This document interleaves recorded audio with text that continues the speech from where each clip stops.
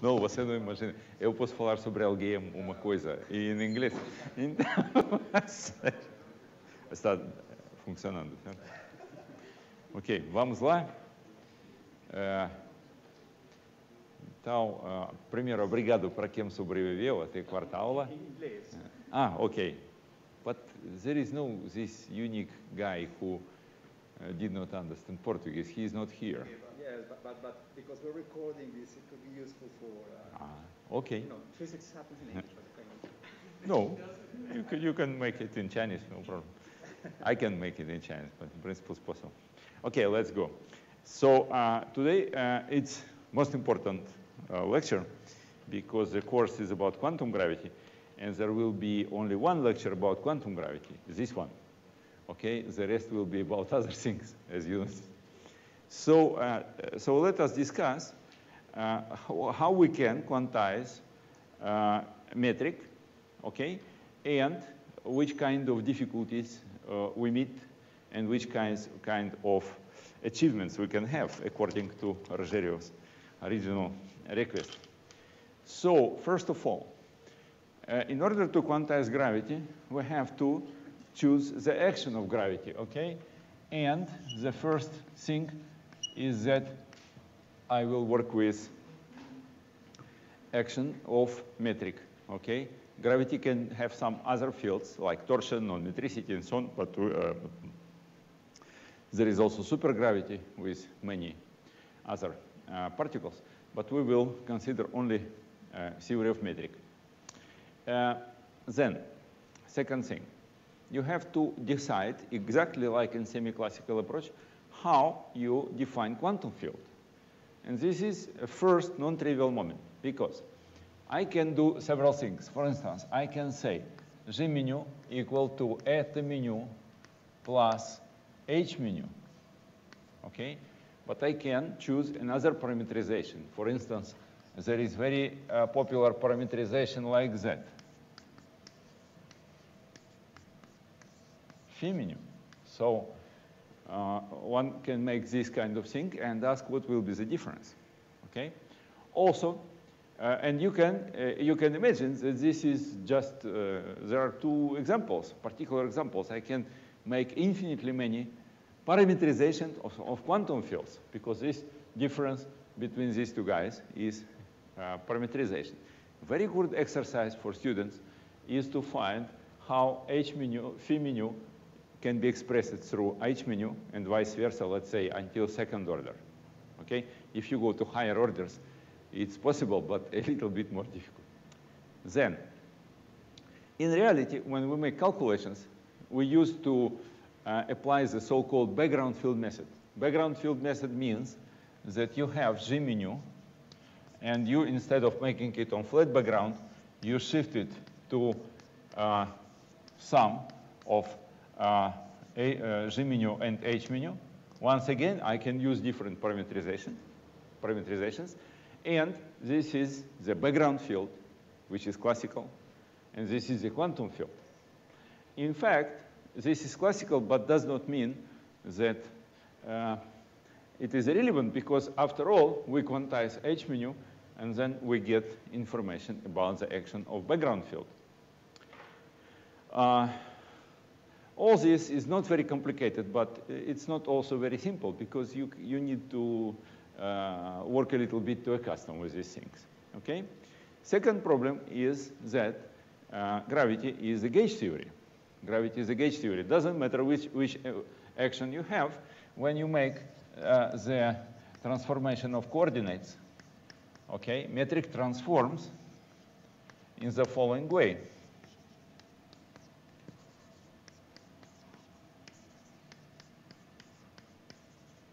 Okay, it's a good exercise to obtain this formula.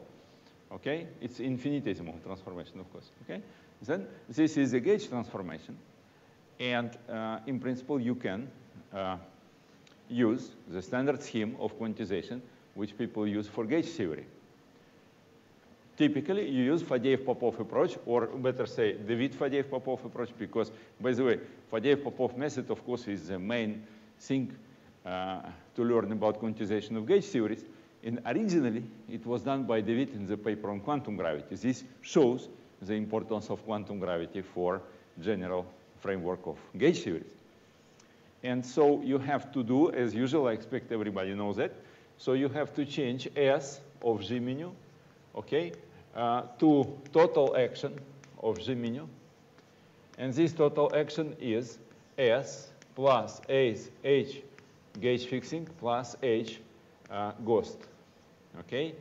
Now, S gauge fixing is integral. I will make it in 4 dimensions. In principle, you can go to any dimension from 2 to any you like, okay? And this is, let's say, 1/2 chi mu y mu chi nu, okay? Where chi nu is called gauge fixing, and y is the weight function, or weight operator, maybe say.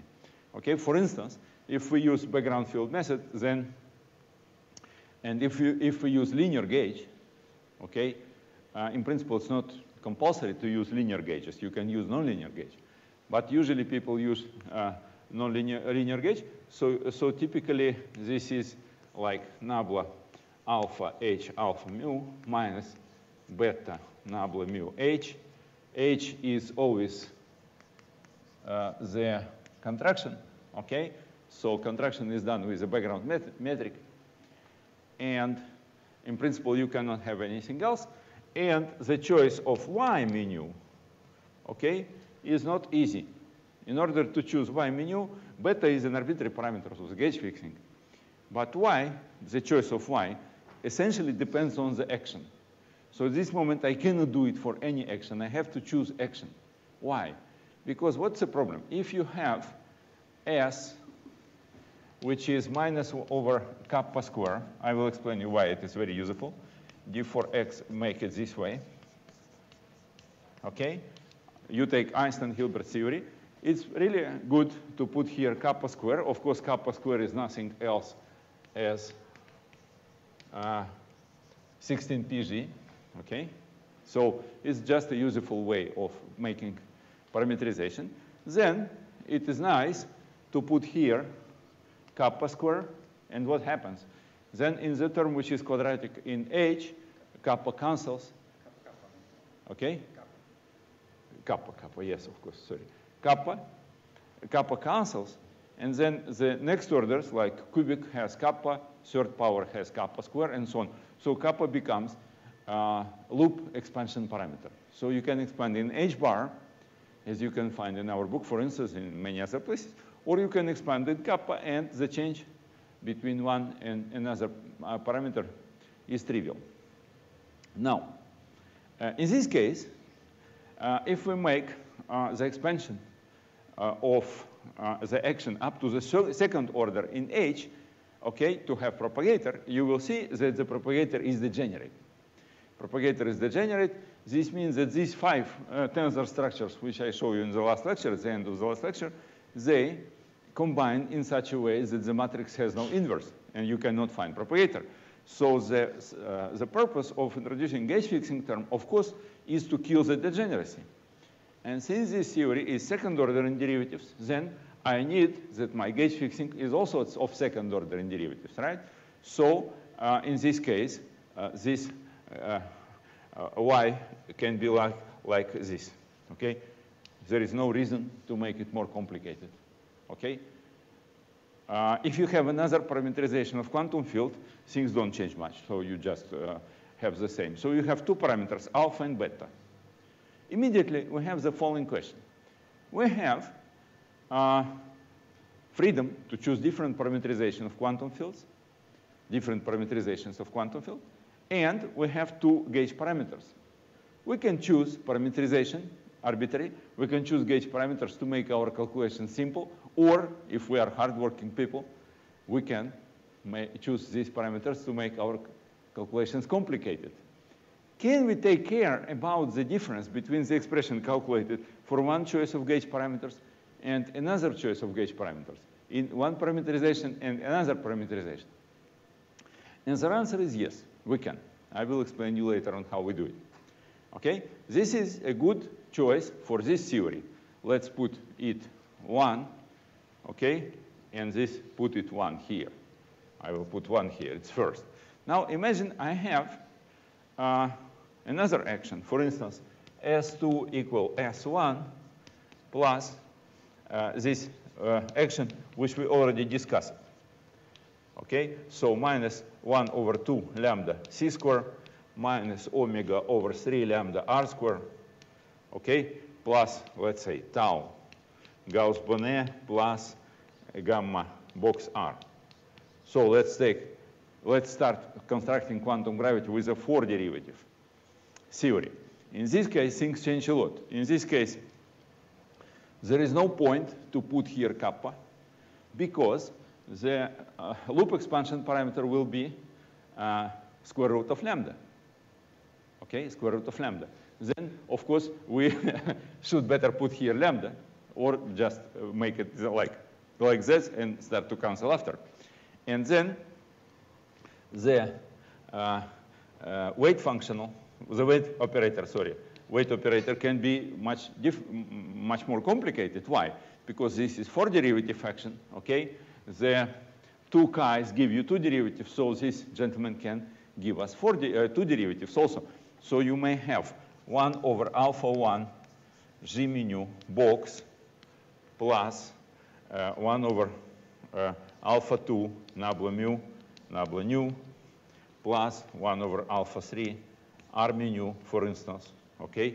And I think this is most general. I'm not sure. Maybe you can put also change the order. I think it reduces. So this is most general. Okay. So these are two examples, okay? You can take more complicated action for quantum gravity. I will discuss some choices today. And then you have to, in order to kill the degeneracy of the highest derivative term and to have propagator, you must change your weight function and make it more and more and more complicated. Okay? Once again, in this case, we have gauge fixing parameters, even more, 4 parameters in this case, 2 parameters in this case. And there is always a question how our results depend on the gauge fixing and how our results depend on parameterization. Okay? Now, just to make sure I understand. So, I understand you can do this and you have all this freedom to try to simplify your life, but is the statement that if you have this 4 derivative action and you were to use the gauge fixing with only 2 derivatives, that's not enough to take the degeneracy? No, of course not. I will explain you now. Let me do it in a few minutes.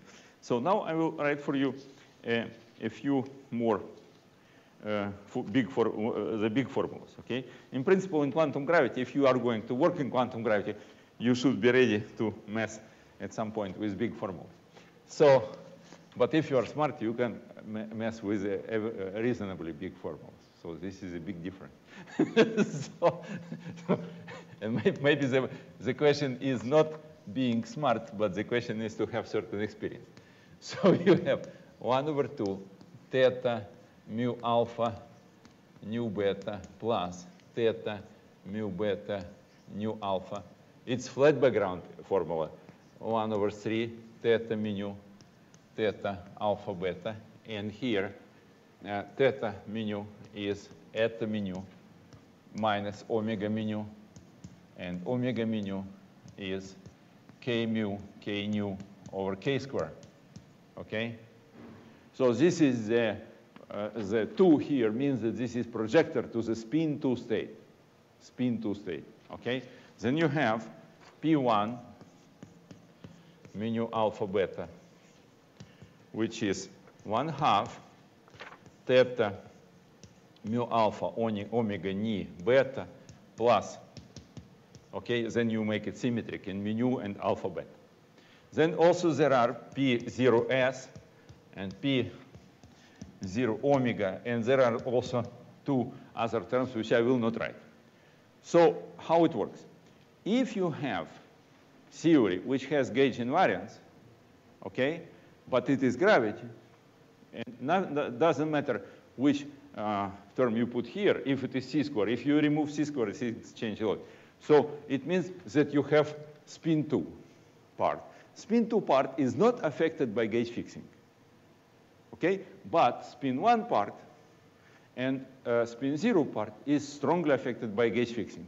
So you basically have, if you don't put gauge fixing term, then you have the following situation. This with some coefficient, then this without coefficient, and one combination of these two also without coefficients. So the whole matrix is degenerate. When you add gauge fixing, you kill this degeneracy in the highest derivatives. Okay? In the highest derivatives. I answered. Well, I don't think so.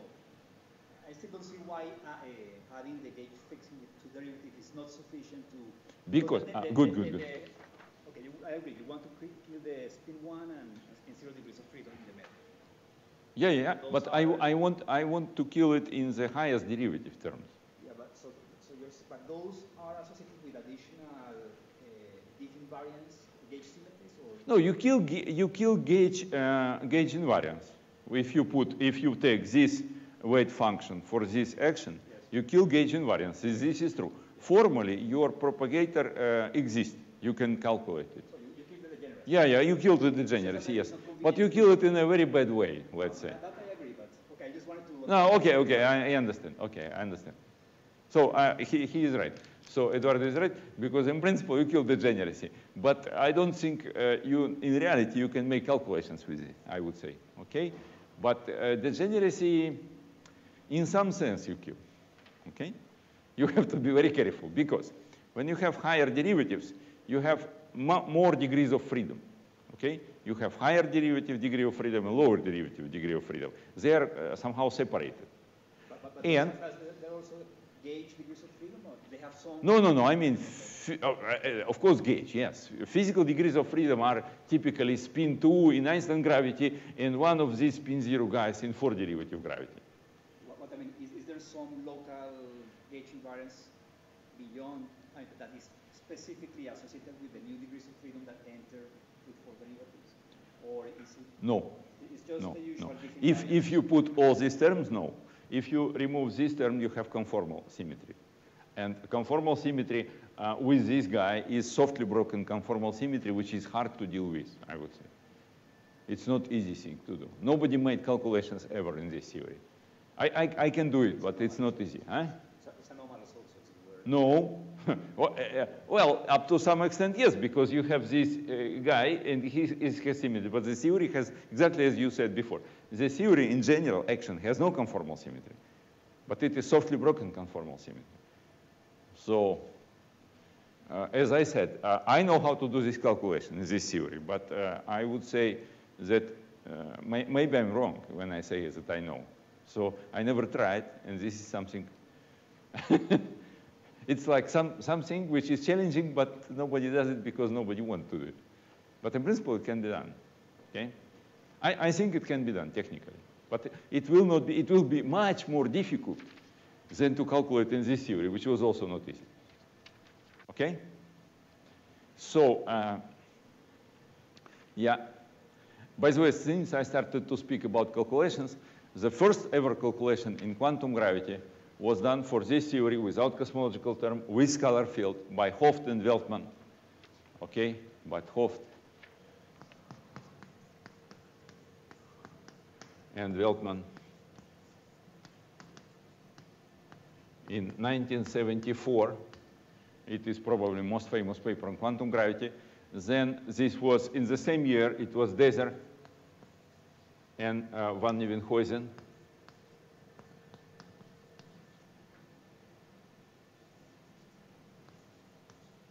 I don't remember how to write. 74 also.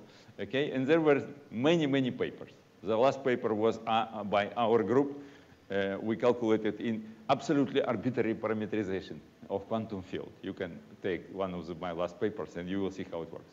You can take at one loop, there is maximally available parameterization, and the calculation is not complicated. Actually, it's easy calculation because, as I said, I have certain experience. So, but people calculated with completely arbitrary gauge fixing for this theory, it is Kalash-Tarasov-Tutin 78, okay, which was heroic calculation, very complicated. And some other, many other calculations has been done in this theory. In this theory, the first calculation was done in 79, I think, or 78, by Hulve and Tonin, and they made exactly this mistake. They forgot that this term gives independent contribution. Then it was corrected by Fradkin and Seitlin, and then it was corrected by Barvinsky-Auramidi because Fradkin and Seitlin had some calculational mistake. But it is Fradkin-Seitlin, actually, I would say it's the best paper on higher derivative quantum gravity, maybe in quantum gravity in general. It's a very, very good paper. Doesn't matter that they make this mistake. Mistakes are very good because other people can correct them, including myself. So, yeah, and then we checked it with Guilherme Peixoto, all this. It took a lot of time to check, but finally we were sure that we did it correctly. And then after us, many other people, like Roberto Percacci, recalculated, and other people. So in this theory, also there are nowadays like 5, maybe 7 independent calculations. Good, in different versions. Yeah. So we need gauge GOST. Okay, GOST is, as usual, is d for x square root of minus g c bar alpha m alpha beta c beta, and m alpha beta is delta chi alpha over delta h mu, and here are mu beta, where this is the generator of the gauge transformation, not exactly this one, because you need generator for quantum field, okay, and this is the rational derivative. There are some modifications in this section because you can like to introduce here certain power of y to make things homogeneous. I will discuss this later, but just remember this, what I said. Okay, so at this moment, we came to the point when we need to stop. Why? Because in principle, the scientific development in this area goes like that. I have to write BRST transformations. I have to derive either Slavnov-Taylor identities or anti-bracket with Batarin-Vilkovisky formalism, and make this full-scale proof of gauge invariant renormalizability. And I certainly will not do it because it's not possible to do it in one lecture. Okay? So you have to trust me, okay, that this can be done. The most complete proof of this kind in the background field formalism has been published by Lavrov and myself. As for a while, it is a preprint. We are trying to publish it in the journal. It's not easy. Okay, and myself, it is 1903 and something. Okay, so it was sent to archive 1 month ago. So yeah, for gravity, we did it for arbitrary model of quantum gravity, and in the background field formalism, which is, in my opinion, it's better than was done before. Actually, very, very complete proof was done by Stella in 77, but it was done exactly for this theory, for 4-derivative gravity. Okay? There are small details in the proof. Almost all proof can work for any theory, but small details in this proof are specific for this theory. So if you want to generalize it for even for this one, okay, then you have certain problems. Well, very small problems, I would say. Okay, then there were two papers by Voronov and Tutin in 82 and 84, okay, and well, our last, which I mentioned. In principle, this proof is quite general. It is exactly of the same sort as people do for gauge theories. If you, just a second, if you take second volume of Weinberg's book, okay, you will see the very good proof based on homology solution by Eno, Brandt, and Barnich. And it is basically can be applied here in gravity. But if you compare with our work, you will see that this is more clear, let's say. Please. I'm assuming that this is 2003 You are completely right. It's not, yeah. It is 2. No, it is number of archive. I wanted to give, no, I'm sorry, but maybe I was too fast. Let me, no, you did not get it. Yeah, it is 1902-04687. Okay, so it's not year. Okay, better this way. But good. It was nice. So this paper, so basically you go over the BRST type arguments. Yeah, it is. It is based on BRST, and the method is Batalin-Wilkowski quantization. Batalin-Wilkowski, which is anti-bracket. Okay. These people did it in '82, and then Weinberg and Gomez rediscovered this in '95, '96. So if then it is all fixed. I mean priorities. If you take Weinberg's second volume, it's all 100% correctly said who made and so on. Okay. So good. So the next question is: so what we can prove in this paper, which I removed, okay? So, and what actually Kelly Stella proved in this seminal important paper was the following, that in principle, not in, you can, if you have this theory, you can calculate effective fraction, okay? Effective fraction. And effective fraction is classical action plus gamma 1 plus gamma 2, okay, with h bar here, h bar square, plus etc. Okay, and the proof of Stella says that the divergences of all the inner loops are covariant. Okay, if you go to our paper, you will see that even if starting action is non-local, okay, not only divergences but even finite parts are covariant, which is basically, as I said, not a big difference because you can use the same Slavnov-Taylor identities and have the same. But as we did is more clear, especially because it concerns also background field method, which is non-trivial. Now this fact I will not prove. I will not prove this fact. Instead, I will do something very, very simple. I will now analyze one by one the candidate theories to big quantum gravity and show how looks the power counting in these theories. Because it's not sufficient that the gamma 1, gamma 2, and so on are covariant. Okay? You need also to have correct power counting to have renormalizable theory. So let us do this. Questions? No, okay. So I will probably go here.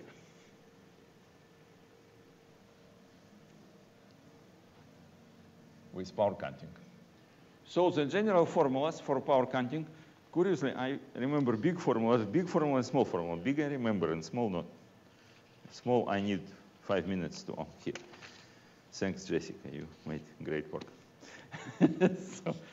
So let us write the general formula for power counting. So it is D plus D, okay, equals to sum over L internal. I use the same notations as Stella, minus RL, minus 4n, plus 4. I will explain what these letters mean. And sum over nu, k nu. In this formula, capital D is the superficial degree of divergence of the given diagram. Okay? So if capital D is 0, the diagram has logarithmic divergences and no quadratic divergences. If capital D is positive, then you have quadratic divergences. If capital D is negative, you have finite diagram. Okay? Now, small d. Small d is the number of derivatives of the metric in the external lines of the diagram. Okay? Remember that power counting in quantum gravity is very simple compared to, let's say, scalar theory of QED. Why? Because metric has no dimension. So if your counterterms have dimension of mass square, you must be sure that, and it is local, you must be sure that this is this. If it is 4, you must be sure that this is this, and so on and so forth. So power counting in gravity is essentially simplest possible. Okay? So this is number of derivatives in the external lines of the diagram. Now, RL is the power of momenta in the inverse propagator. For instance, for this theory, RL is 2. For this theory, RL is 4, if you include both these terms.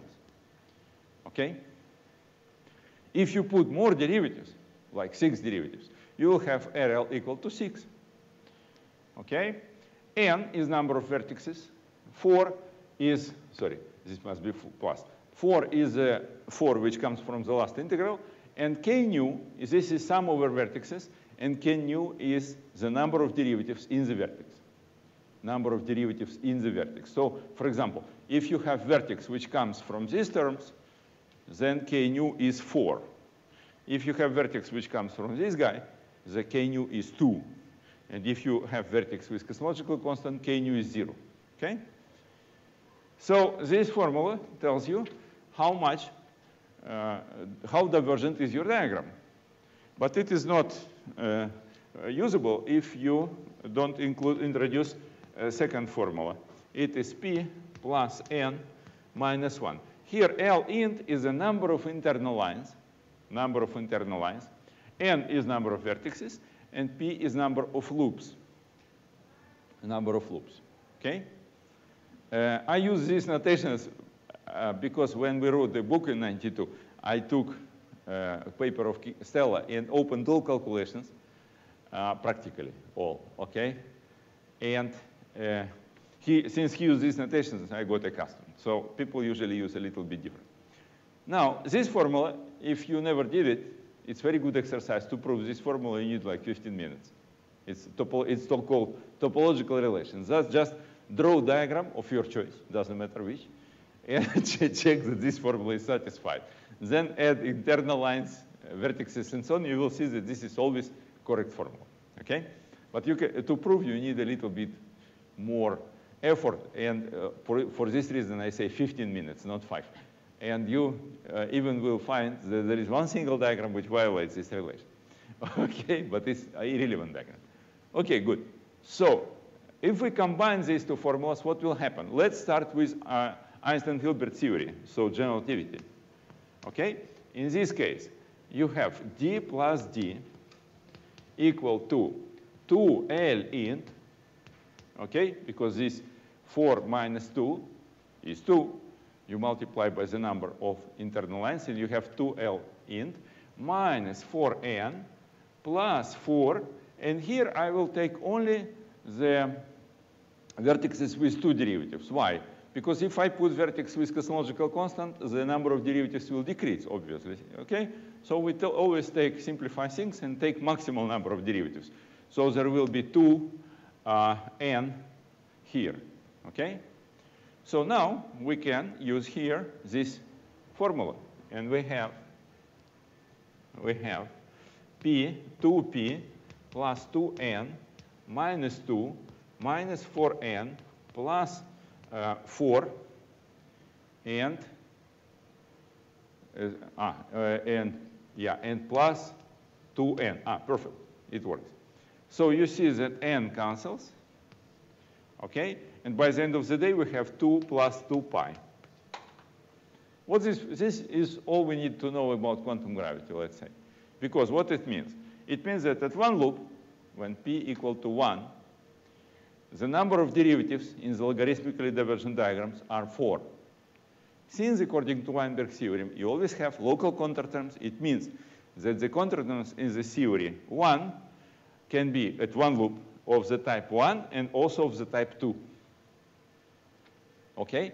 This shows that this theory is non-renormalizable. This theory is non-renormalizable. If I go to second loop, take p equal 2, then it will be 6. So you have, at 2 loop, you have 6 derivative divergences.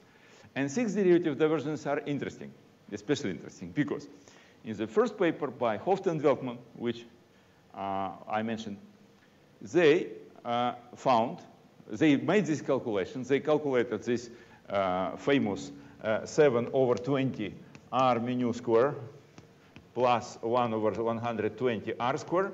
It was counterterm for Einstein gravity, calculated for the first time in the simplest possible parameterization in this one. in the simplest possible gauge fixing. And they noticed that if you go on shell, this structure disappears. So it means that one loop S matrix in Einstein gravity without cosmological constant, of course, is finite. And then people took it very seriously. So everybody here except me are young, but when I was young, I still met many people who said that gravity is so special, it is a sacred theory. I use other wording, of course. So maybe by some miracle, at all loops, gravity will have finite 2-loop S matrix and 5-loop X matrix and so on. Will be always finite. But no, then came people called Gorov and Sagnotti, and they calculated 2-loop, and they found the following counterterm.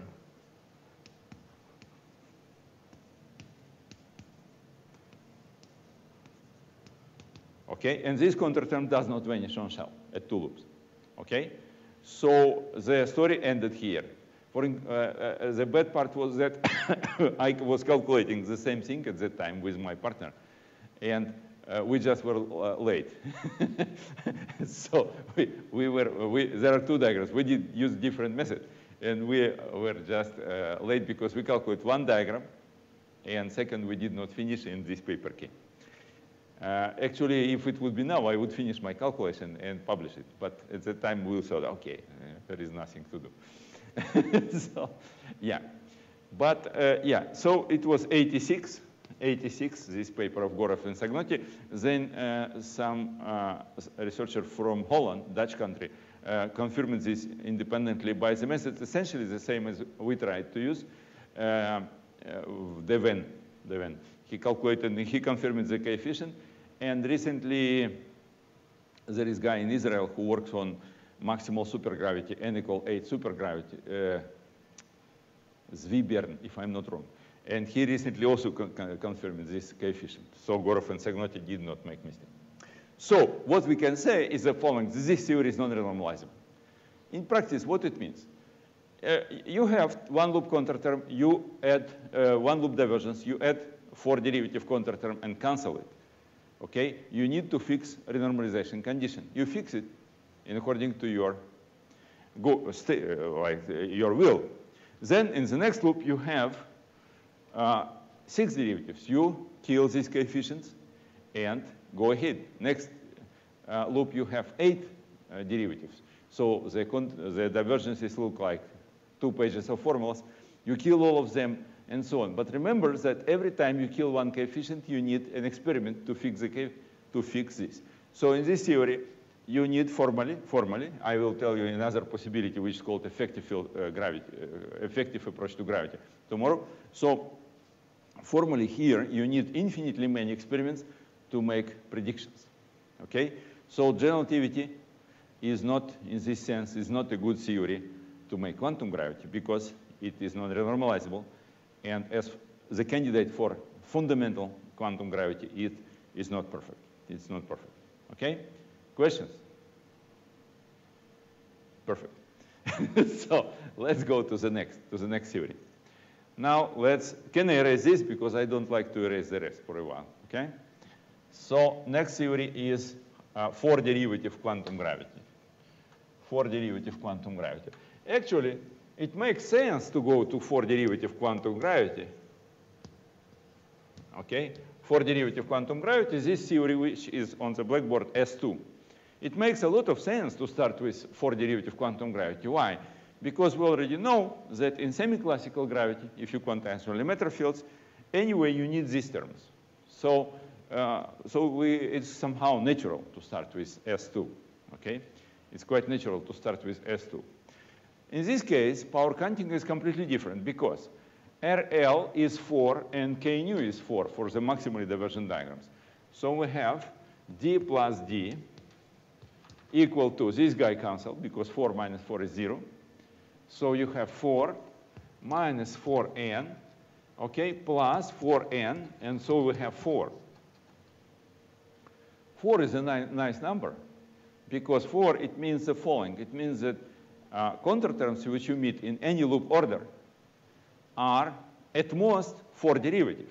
So since they are also covariant and local, so it means that your action is reproduced in the counterterms. This theory is renormalizable. You can calculate quantum corrections to anything you want, to any process, quantum process, any scattering, okay? So you're considering diagrams with vertices only with these circles, right? No. Diagrams can be, if you have one vertex with R, okay, then what happens? If you have one vertex with R, then you have here, instead of 4n, you have 4n minus 1 plus 2. And then your power counting will give you 2. It means that one vertex of R gives you counterterm of R. But you still have the previous diagrams only with vertices of the first line, which was generally sure. So yeah, because I did not include the vertices with cosmological constant. I could do it. Because you did not ask. The R terms that you analyzed before, that, when you consider that, before you showed us that diagrams with vertices built out of R only, so two derivatives, yeah, at n loop order can generate n derivative terms. Sure. Right? No, Eduardo, it's very... Yeah? So in what sense, when you say you have your theory is S1 plus S2, can you say it's renormalized? Let me repeat what I said. I said the following. In each case, it's useful, not compulsory at all, to take only diagrams which have maximal possible divergence. If I put vertices which have less divergence, okay, I will have less divergence. For instance, remember that in Einstein gravity we have d, let's take d equal to 0, okay, for simplicity. Then you have d equal to 2 plus 2p. P is number of loops. But if you have one vertex with lambda, one single vertex with lambda, this will be minus 2. If you have two vertices, okay, you can put here number of new lambda. So why not? You can do it. But it doesn't change things at all, because the renormalizability is defined by the maximal divergent diagrams, not by the minimal. Okay, maybe I'm not understanding your statement exactly. So you take your theory S1 plus S2, then you compute diagrams. Yeah. And you're saying the counter terms you find are always of the type of these two lines? Or yes, exactly. If you take vertices which are, no, look at this formula. You don't need to worry about this. This is the result. So we took here only the vertices from 4 derivatives. And you have 4. If I take one single vertex with 2 derivatives, then I have to remove here n, take minus 1, and instead of 4n, I have 4n minus 1 plus 2, which is, of course, 4n minus 2. So you also have to do another change. The sum, it was 4 minus RL. Yeah, because I took in this calculation, I took k nu equal to 4. No, I'm talking about the other sums. The 4 minus RL here was 0 here, but with the vertex. No. This is not a vertex. This is the inverse power of momenta in the propagator. Okay. This is not a vertex. I see now. Good. Well, wait a second. This is very interesting point. If you do not include this guy, let's think. You just take the theory which you mentioned, just softly broken conformal gravity, okay? So you put this guy and don't put this guy. What happens? Disaster. Complete disaster. Why? Because then your propagator is non-homogeneous. Then you have, in the spin 2 sector, you have propagator of 1 over k4. But in the scalar sector, you have propagator 1 over k2. According to our politics, we have to take here the maximally divergent diagrams. So the bad diagrams will be all from scalar sector. And they will kill you. So this theory is much worse in renormalization properties than Einstein gravity, because it has 4 derivative vertices and 2 derivative propagators. And then you can expect at one loop hell of counterterms, much worse than in general TV. Okay? Of course, if you just take this theory and remove c square, it will be exactly the same. So these theories, from the point of view of renormalization, these two theories are really bad. Okay? They may be very good from other points of view, but for renormalization, they are disastrous. So if I understood S1 plus S2 is renormalizable. Yeah. But you need these two coefficients non-zero.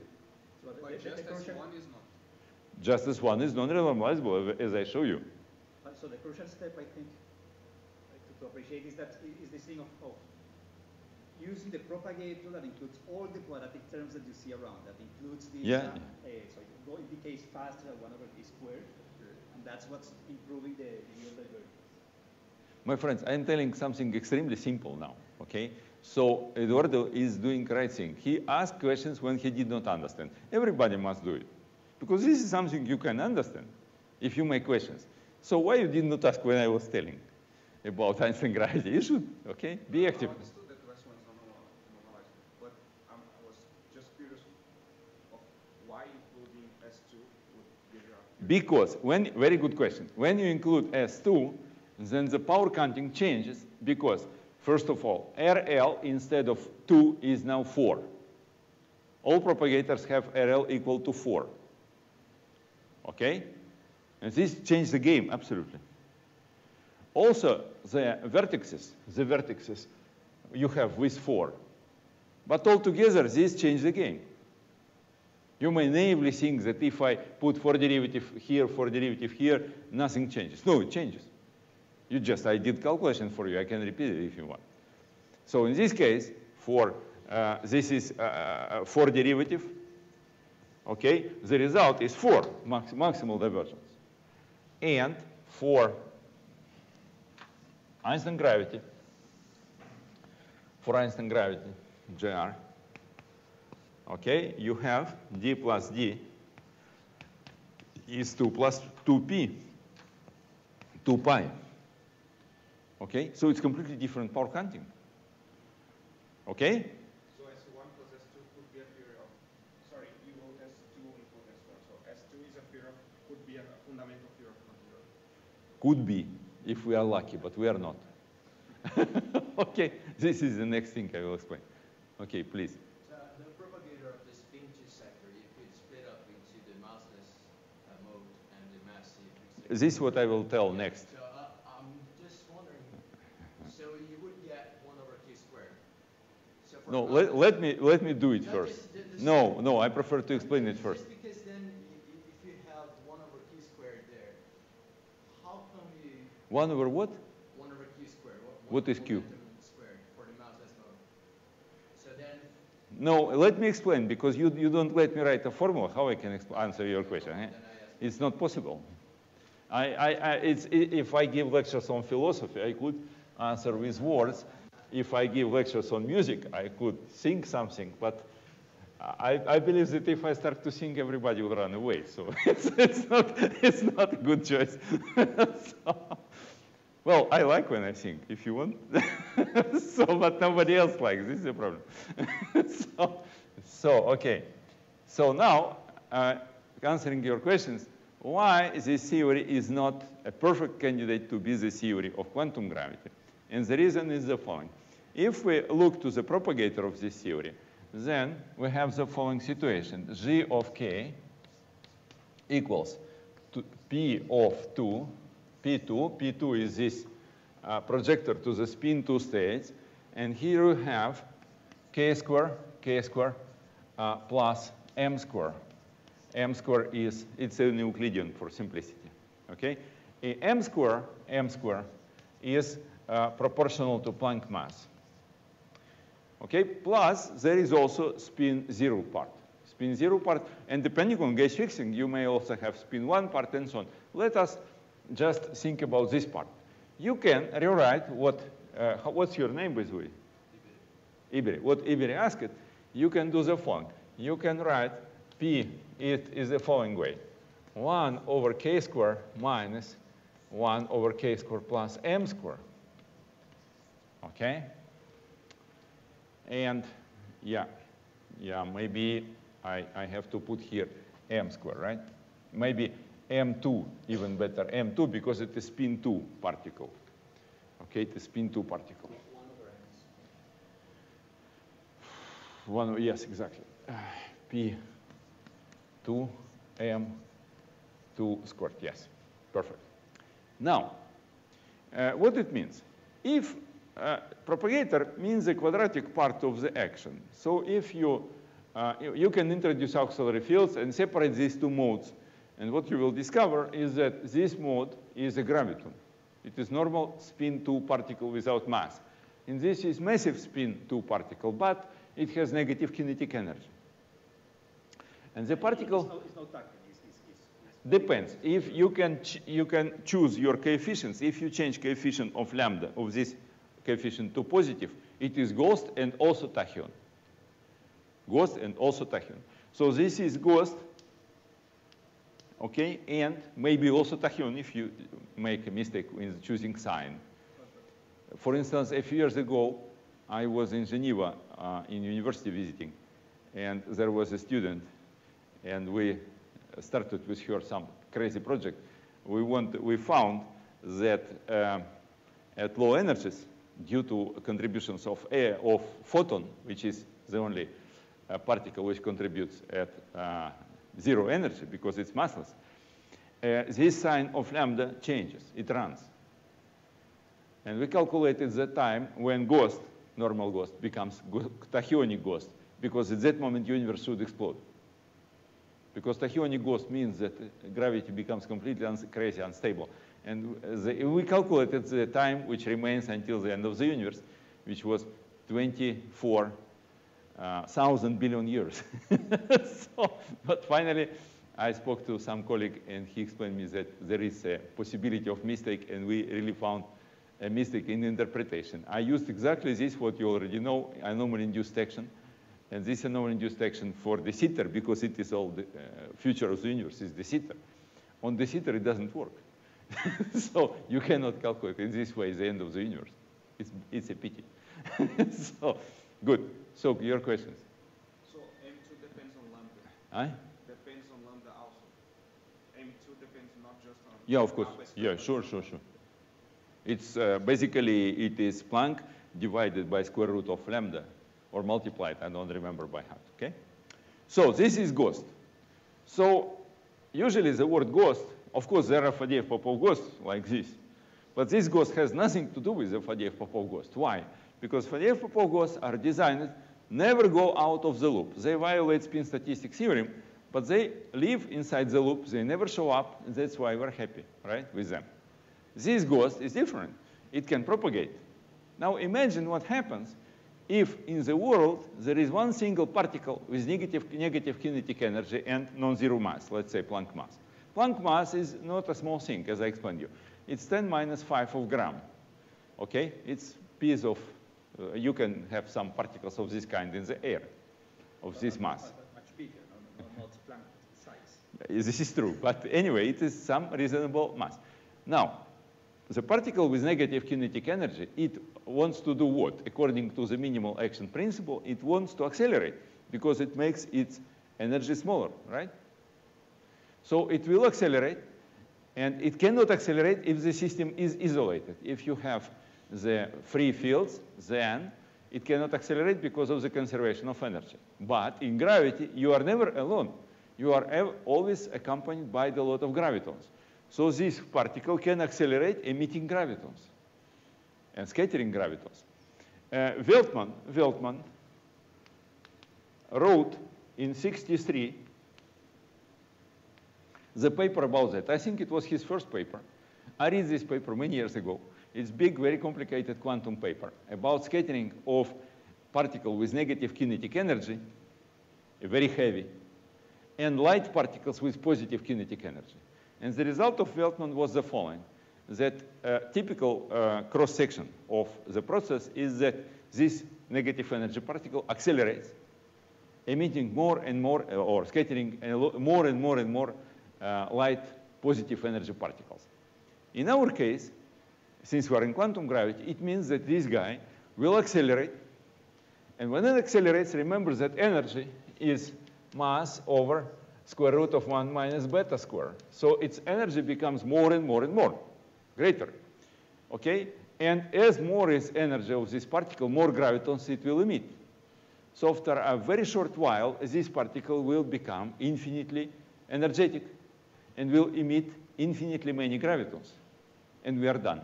So we cannot live in the universe because this particle will destroy our universe.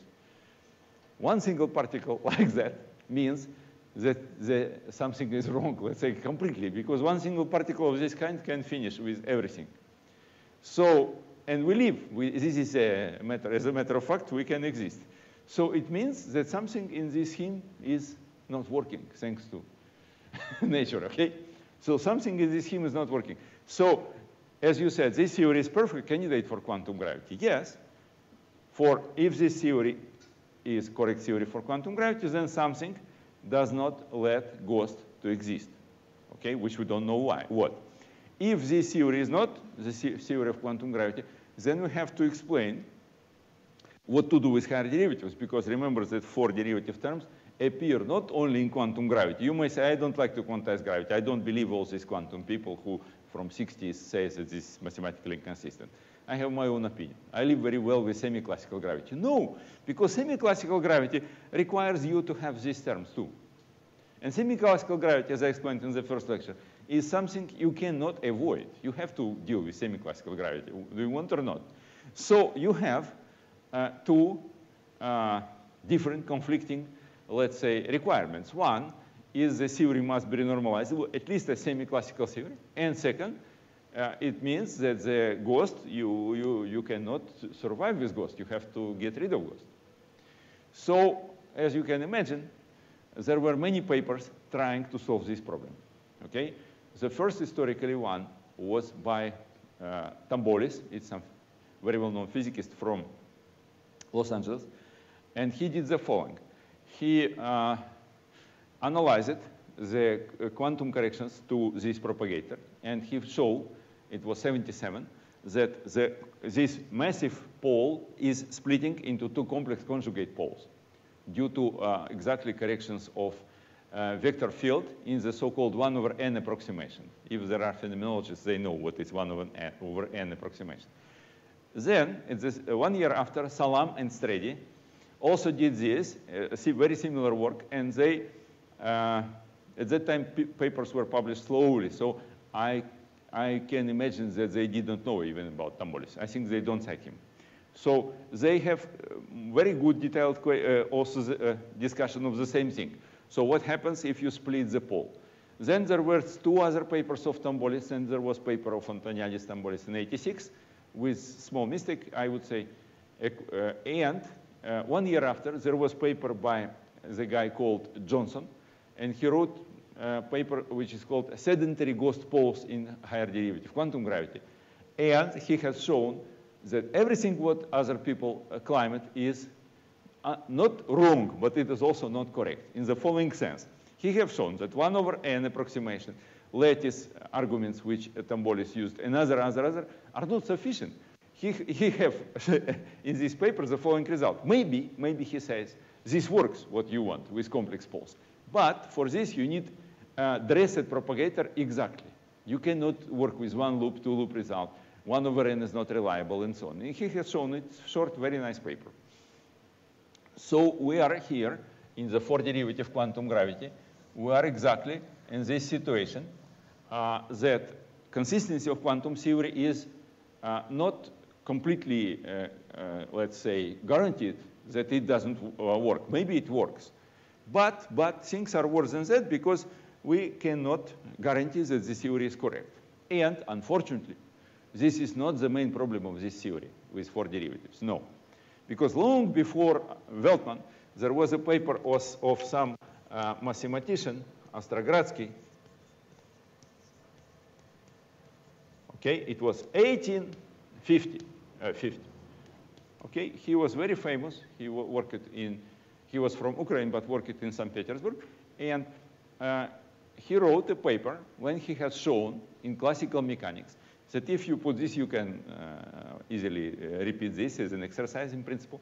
He has shown that if you have 4 derivative system in classical mechanics, then it always develops exponential instabilities.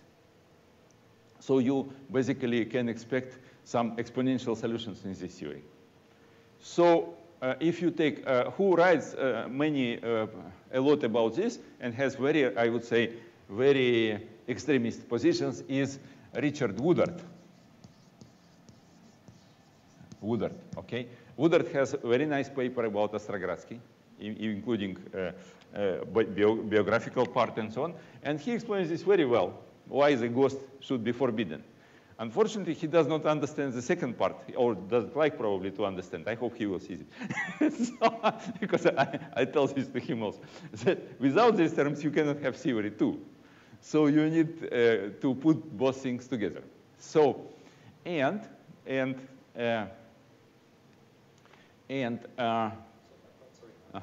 saying that the Ostrogradsky instability is something different from this ghost instability? Of course. Because, for instance, I can explain you. For instance, you take some cosmological solution.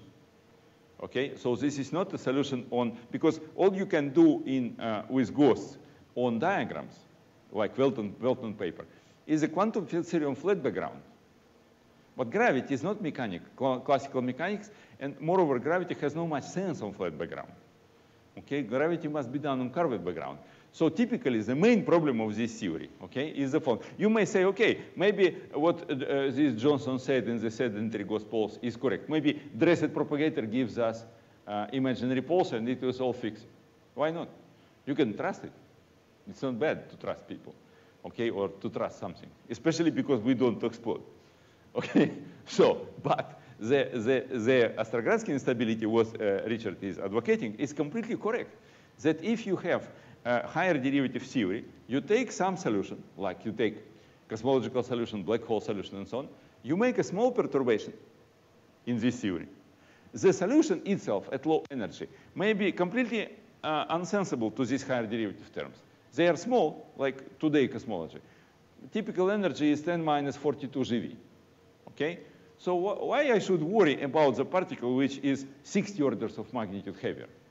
No, you have to worry, because if you have a small perturbation, then due to higher derivatives, it explodes, and you have your solution. Because when we find the cosmological solution, we do the following. We say, let's work with this metric, okay? Like what I wrote in the first lecture, cosmological metric or Schwarzschild metric. And then we find the solution of this type, okay? But remember that we did this assumption. You don't find arbitrary solution. So you have your star, and you find your Schwarzschild solution around the star. Even if you are very far from the star, it's not black hole, it's a peaceful asteroid. You find the gravitational field of asteroid 1,000 kilometers from the asteroid, which is 10 kilometers radius. Very good. You are very happy. But then you make small perturbations, and these terms give you growing mode, and your solution does not exist as solution of generativity. It is a solution of your theory, which you invented when you put metric of this kind. Understood? So this is what Woodard said in all papers. And this is correct, absolutely. Yeah, going back to my point, I was just wondering, so to me, it looks like the Ostrogradsky instability is, so this is a classical limit, of course, but it's essentially in a different language, this ghost instability, before this speculation about splitting into complex things, which is, they go beyond that. But basically, okay, this is the Ostrogradsky analysis should be the semi-classical limit of this quantum theory, right? And they seem to have the same origin, namely, you are taking seriously the higher derivative equations of motion. Yeah. And that's also when you do what you do when you include the propagator exactly, including all the. Yeah. So they seem to be closely related to me. Yes. This is correct. Okay, so this is correct. So this is the big problem, the stability. Okay. We some years ago we started to deal with it slowly. Okay. We just trying to understand the stability of cosmological solutions. This is very easy, relatively easy. I wouldn't say very easy, because the calculation of, you need to look for the behavior of spin 2 modes on cosmological background. And if somebody works on cosmology, you know very well that this is very, very well elaborated issue. So we really know how to calculate gravitational waves on the cosmological background. And what we have found with, at the beginning, he was my student, Felipe Sales. Okay, and then first paper was with Anna Pilinson and Giulio Fabris. Then the critically important paper was with Philippe, and the last was with Philippe and Patrick Peter from Paris. Was the following. We took cosmological solutions, actually for de Sitter, for radiation-dominated, for matter-dominated solutions, which do not, the background does not take this into account because it's low-energy solution. Then we put into this system some gravitational wave. And we found some funny thing. So the equations, I will not write you equations because they are big. In the transparencies, you can find some example. Actually, we did for this theory, and for this theory corrected by anomaly, which I showed you yesterday. With anomaly, the equation is like 2 pages, maybe. But everything doesn't matter because the results are very simple. So you have k, the wave vector, and you have frequency, which is modulo of the k, okay? Then we found the following. If you put initial seed of the perturbation, if the k, okay, in the initial point is much less than Planck mass, there are no growing modes. Everything is peaceful. If you put k initial of the order of Planck mass, then we see huge growing modes immediately. If we flip the sign, okay, of everything, what happens? Then graviton becomes ghost, it's massless, and the ghost becomes normal heavy particle. Then we see the exploding modes and any energies. What this means? Our interpretation was the following. In order to have one ghost alive, it is not sufficient to have one ghost in the spectrum of the theory. For instance, the vacuum in this room has all particles of the standard model. We know that. There are virtual particles of the top quark in this room. But you know very well that there is not a single top quark in this room. Why? Because it does not create from the vacuum. And we know why it is not created from the vacuum, because you need huge energy, okay? Of course, this logic does not apply to ghost. For otherwise, it would be extremely simple. Why it does not apply to ghost? Because ghost has negative kinetic energy. So you can imagine the following process. You create a ghost, okay, with energy negative, and then you create huge amount of gravitons to have zero energy. This can run even on Minkowski background. So you have Minkowski, and it is unstable in this theory because it creates a negative energy ghost and a horrible number of gravitons. However, if we do not put initial seed of perturbation of the Planck order of magnitude, we saw that this doesn't happen. What it means? It means that you do not create this particle. You have no energy in the graviton to create this particle. If you put sufficient energy, then yes, you have ghost and instability. Okay? Unfortunately, this is not a solution of the problem. I'll explain you why. Second point. We tried first, we stopped on this, and then with Patrick Peter, we found even more interesting thing. I thought like that. There are waves in the ocean. There are waves of 5 centimeters. There are waves of 50 centimeters, of 5 meters. Maximal waves you can meet is 30 meters. Why we never have waves, wind blows, why we never have waves of 1 kilometer high? We know that this doesn't happen. Otherwise, some cities on the seaside, like Rio de Janeiro, would suffer a lot, right? So, because this doesn't happen, okay? And the difference between normal physics and Planck scale is much more than the wave 30 meters and 1 kilometer, much more. So there is some reason. There is some reason why this doesn't happen. And here we don't know this reason, okay? However, in cosmology, you can imagine that initial seeds of perturbations of the Planck origin must be appropriate, let's say, if the background is very energetic. So you put background, which is like inflation, very, very strong background, and we find the following. We find that this k enters the equations for the gravitational wave, not like k, but by q. Q is k over a of t. The conformal factor of the metric. You take any textbook on cosmology, and it is written there. So what happens is the following.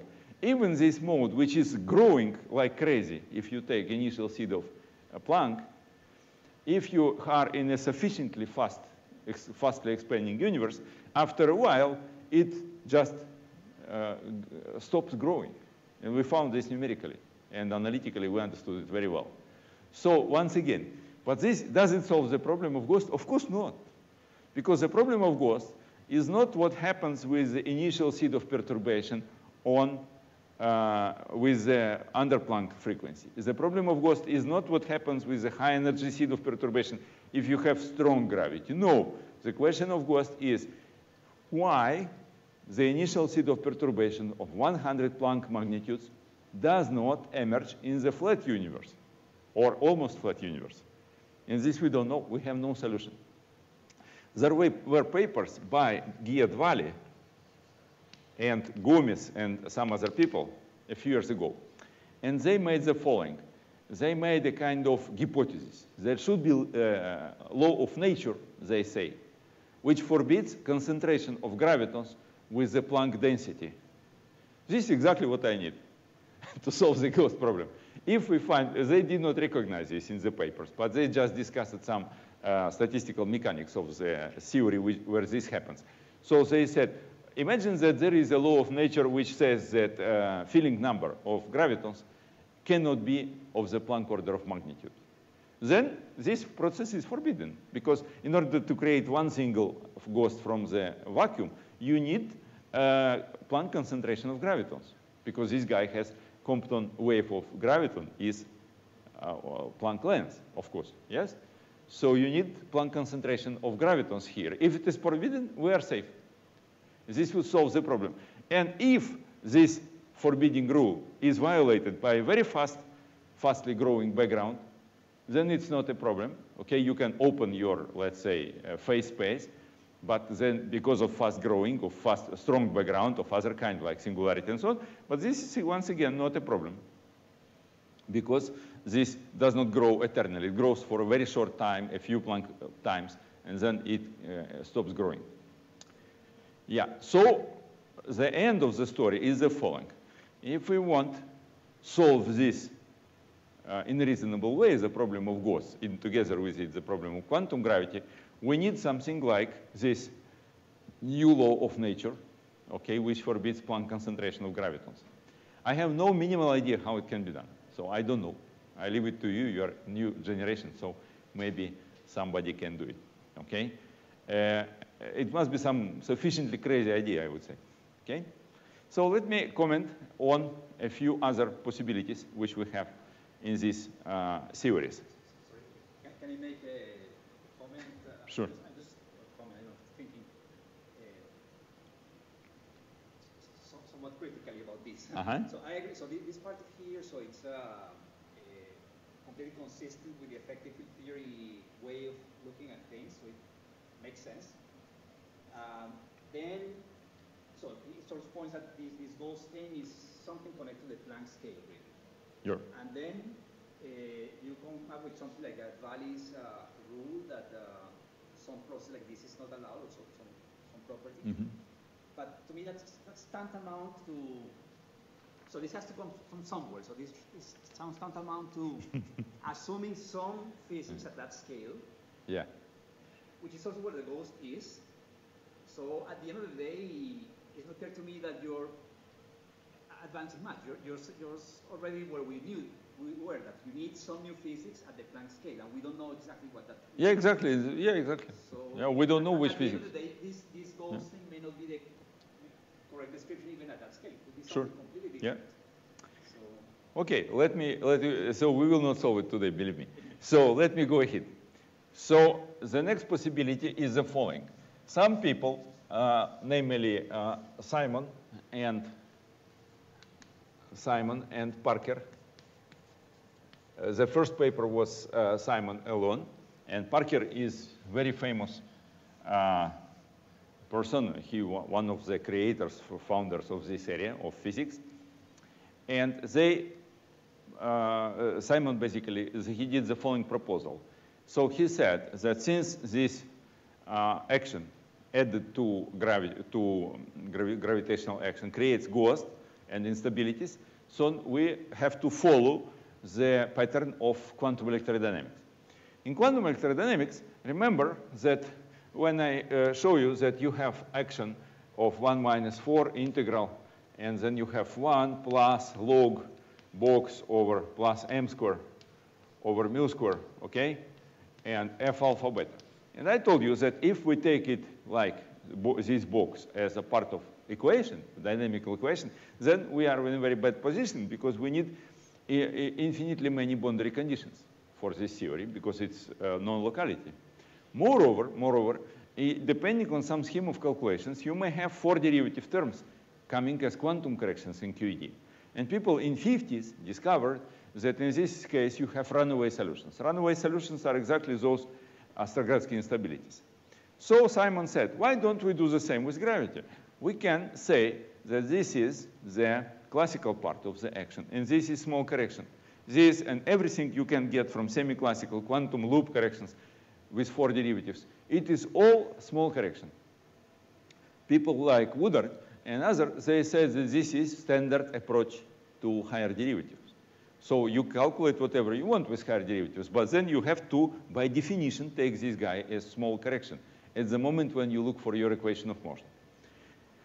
Is this working? Certainly, yes, it is very good. Moreover, the difference with what I said, with what I told you with this story with perturbations is small. Until you come to try the initial seed of perturbations, K initial, of the Planck order, these two approaches are the same, basically. There is no real difference. This term is small anyway for low energies. But unfortunately, what we want from quantum gravity, as I explained in the first lecture, is not the theory for small energies. When you deal with energies of the Planck order of magnitude, we see that this classification saying that this term is small compared to this and can be treated as perturbation simply does not work.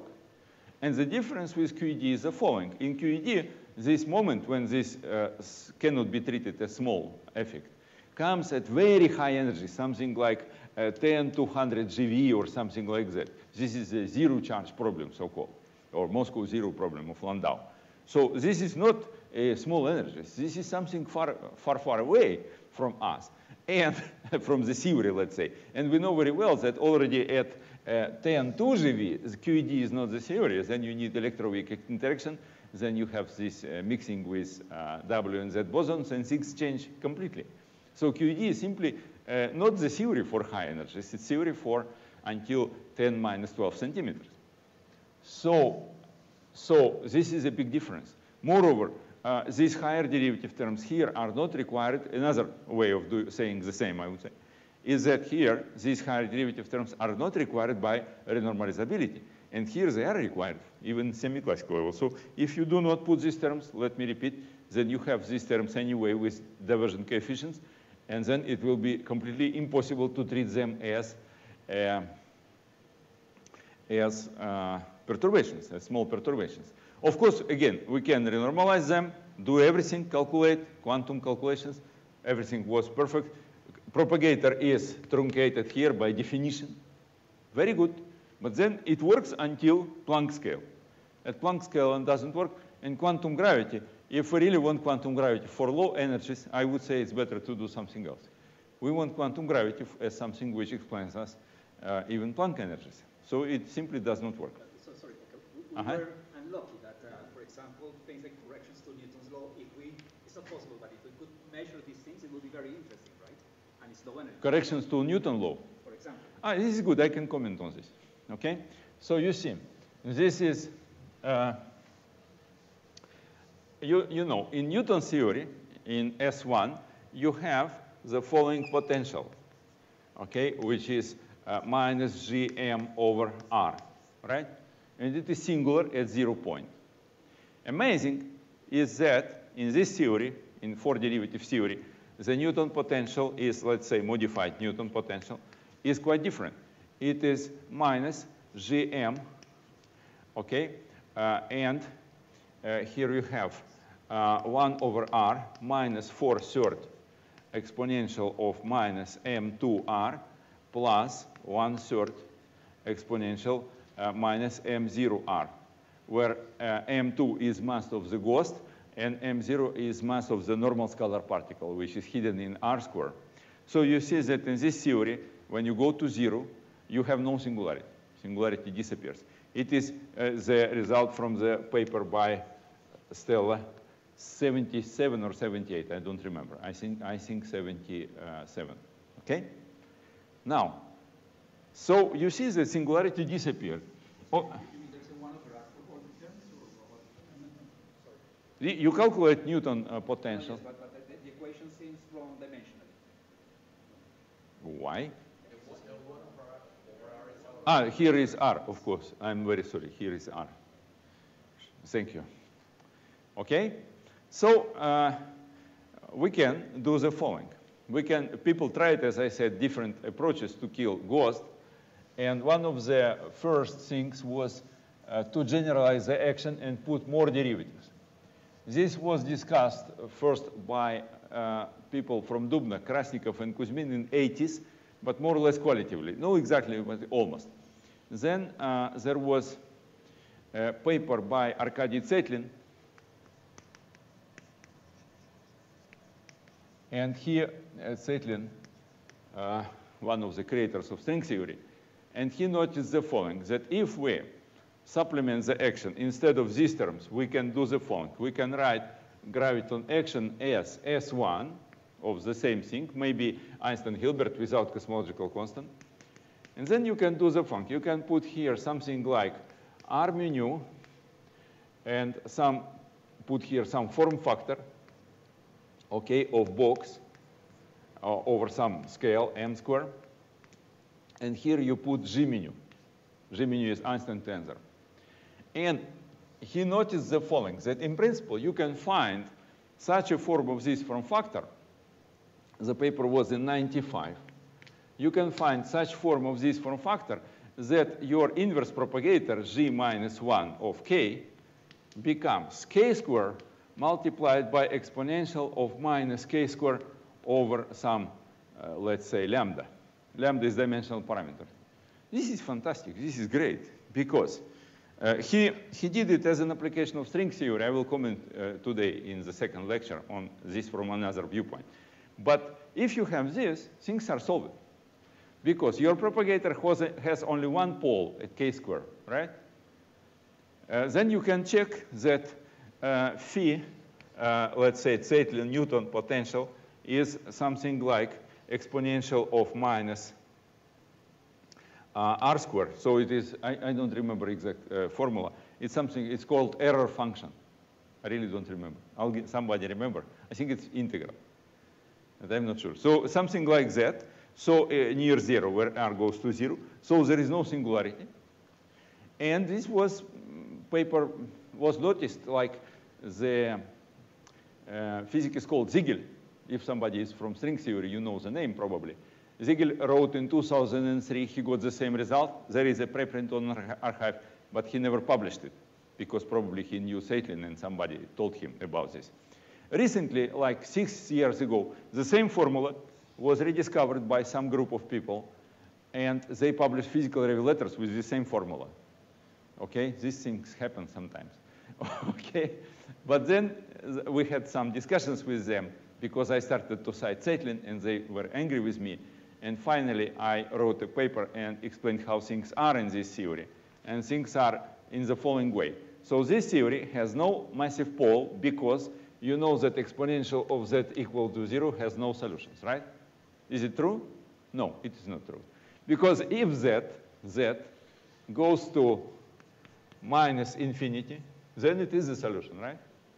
Exponential of minus infinity is 0, minus real infinity. So if you take this theory with this propagator, inverse propagator, and put any quantum corrections to it, any quantum corrections, you can prove, and I proved in the paper, that instead of this equation, you have something like exponential of z plus z square multiplied by log z. And this equation has plenty of complex solutions, plenty of complex solutions. So, and this is unavoidable. You can take my paper. It's called Counting Ghosts in the Ghost-Free Theory. And you will see that in this, you basically, even if you make your theory finite, you can make this theory finite. Okay, you always end up with this situation. Okay, maybe without logarithm, but z square is always there. So you have a lot of complex poles. And correct interpretation is that this theory has infinitely many poles, I mean massive ghost-like particles, but all these poles are hidden in the infinity, on z minus infinity. When you add anything here, okay, they jump out of infinite point and distribute in a complicated way on a complex plane. So this theory is not, does not solve this problem, at least in the part of existence of ghost-like states. There is my colleague and friend, Leonardo Modesto. Maybe he will come to our meeting in September this year. I'm not sure. He didn't respond yet. So he wrote a lot of, this is his main business, working on these theories. And we have one paper with him, but now about different things. So, no, maybe 2 papers we have, yeah. And Leonardo recently put to archive the paper with another guy, 2 papers actually, saying that this theory has no problems with stability. If this is true, I could not understand what they wrote.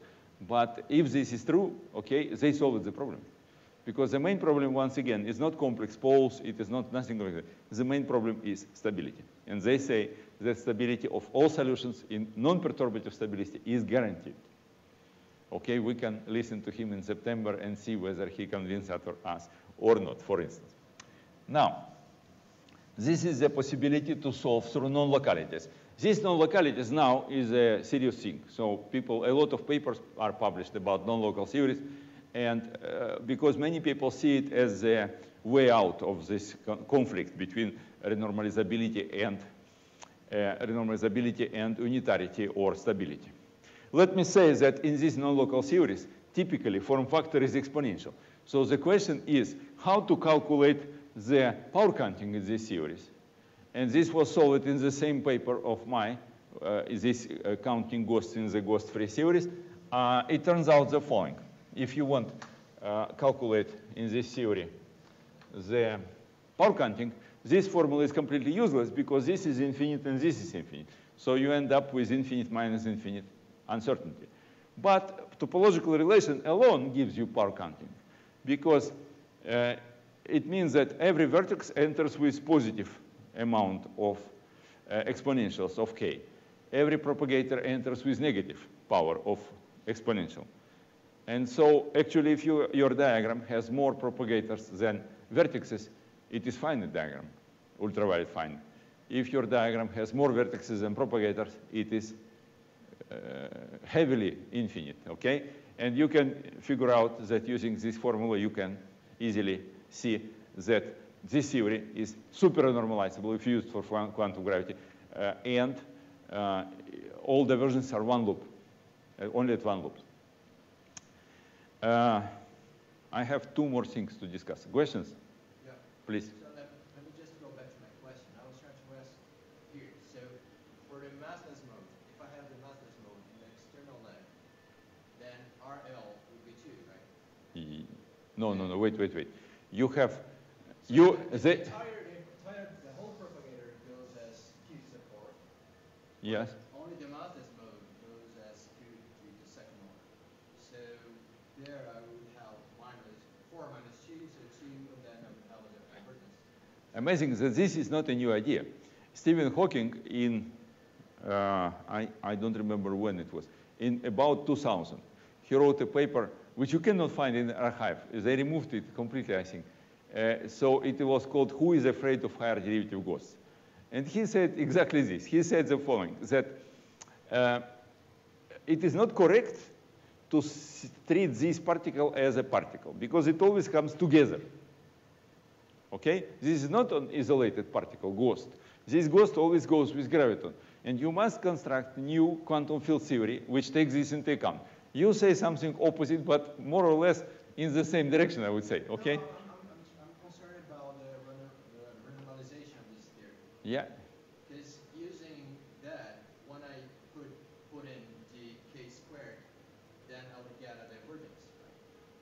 No, you have divergence anyway, but power counting doesn't change. You mean? That is the part I don't understand. What he is saying is the following. We have R mu square. Okay, we trade it to R mu, let's say psi mu plus psi mu. Okay, introduce second field. Make it two derivatives. This theory has only two derivatives. Okay, you construct for this theory quantum theory, right? This is what you are suggesting. And you expect that something changes. If you do it correctly, no. But in principle, beyond one loop, I would say it is complicated to take care about it, if I understood you correctly. No, I'm just saying that the RL, in this theory, you said it's 4. Yes, right? I said. But then when Moreover, it is 4. Sorry? It is 4. Yeah, so it's just that now I'm looking at this propagator. The massless part of it is 2. Yes. So when I have a massless graviton in the external leg, I would get a divergence. You cannot split them. This is the problem. Can I try? So I think in your language, I think you can organize the computation as you're saying, and only from the massless part we would get some divergences. Right. But you have to add diagrams with the ghost part, And then with the minus sign. Then they will cancel. All right. That's equivalent to treating everything literally 1 over k to the 4th propagator. Yeah, that makes sense. Ah, no, okay. That also clarifies that the first part, divergence, there is sensitivity to the Planck scale, really. Because if something comes in at that scale, it cancels and. Yeah, makes sense. From the general point of view, what Eduardo said is correct, okay? Now, if you want to make calculations in this way, you will have troubles, believe me. Okay, but because it's non-trivial, you have to do this or something equivalent. You can do it for the linearized theory, for instance, but it's not going to be easy, okay? Now, second, I said I want to discuss two things. So in principle, in 97, we suggested another generalization of this theory, which means the following with Assorey and José Luis Lopez. Okay, and 97, yes, 97. So the idea is that we take S2 prime, and it is like d for x squared root minus g, and then we have some c mu alpha beta, and here you have pk, I will explain what it means, of box, or n, better, n, c mu alpha beta, plus r p, let's say, prime n of box r, okay? And these pn and pn prime are polynomial functions of the same order, okay? And then you can also add some other terms. For instance, if your polynomial is of the first order, so you have dimension of 6 derivatives. So you are allowed to put here 3 curvatures. If it is box in third power, then you have 10 derivatives, and you can put here perfectly well up to R5, for instance. Leonardo Modeste called these terms after killers, because they can kill all divergences. And Leonardo and Leslie Frachel, who he worked with him. So in this case, power counting changes completely. I will just give you the last result. The last result is something like, maybe I can use, Jessica printed it for me, so why don't use it? Just a second. Here we are.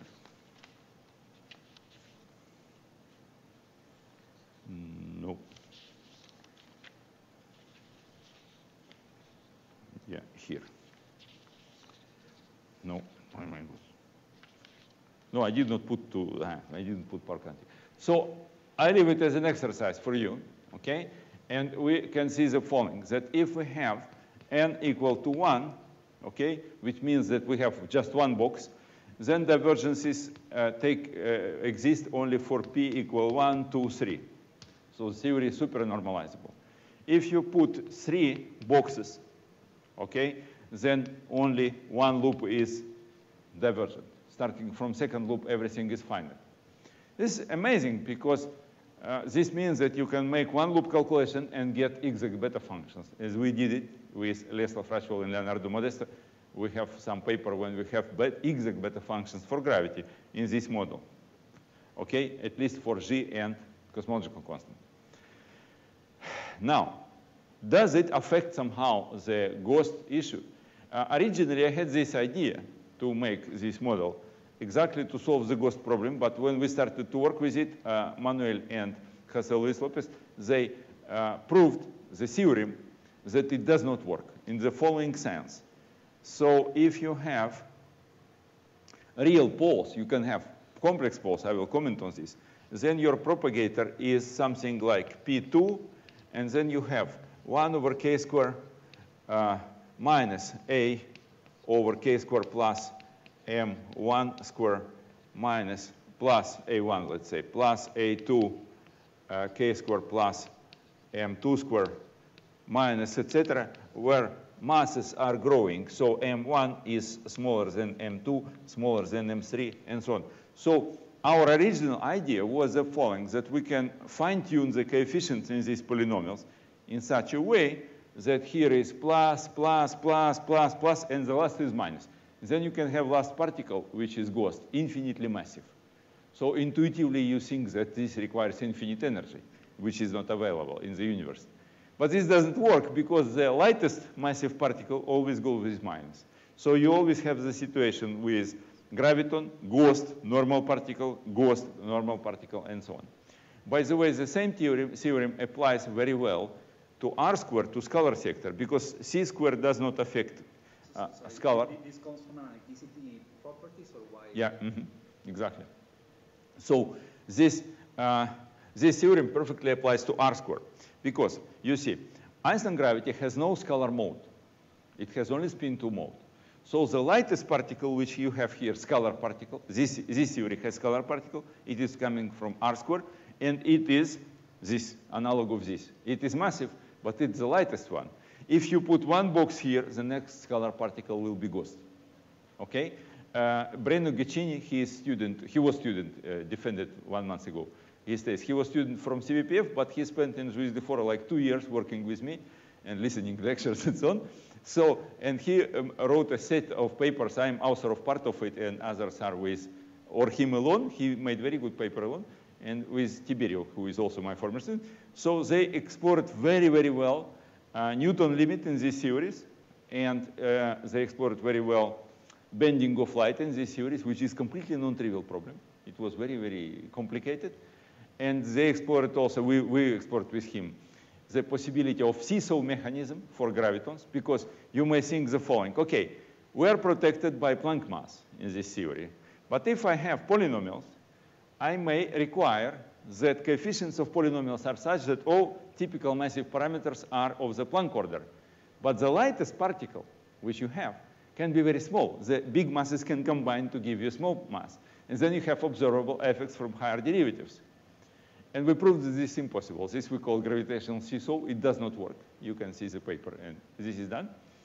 And so we are really protected by Planck mass, okay, in all these theories, and actually in these two, okay? And yeah, bending of light is non-trivial because what you originally think should work, I discussed with Sasha Belyaev, for instance, he's phenomenologist, and he said, of course you must do this way, and this way is wrong, you can see.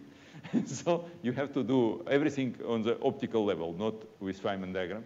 Feynman diagrams don't give you real response for bending of light here. Okay, I will just mention this.